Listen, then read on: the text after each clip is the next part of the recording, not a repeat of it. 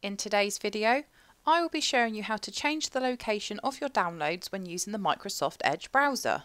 So when downloading things using your Edge browser, they will by default go into your Downloads folder.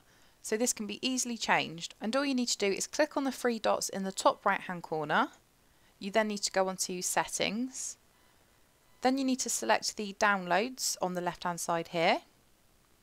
And where it says Location, you just need to click on Change. So you can now choose where you would like your downloads to be saved, so you could choose a different disk drive or even your documents folder, or if you've got a different folder saved in there, if you're trying to be organised, then go ahead and select that. Once you've chosen a different location, so I'll just select the D drive, you can then press select folder, and as you can see it's now changed the location. Just while we're in this menu, you can actually also select this option to on, which will ask you what to do with each download. So every time you do download something in Microsoft Edge, it will ask you if you want to save a file or open it without saving. So if you do want that, just toggle it to on. But that's it for this video. I hope this tutorial did help you. If it did, don't forget to hit that like button and subscribe for more computer sluggish tutorials.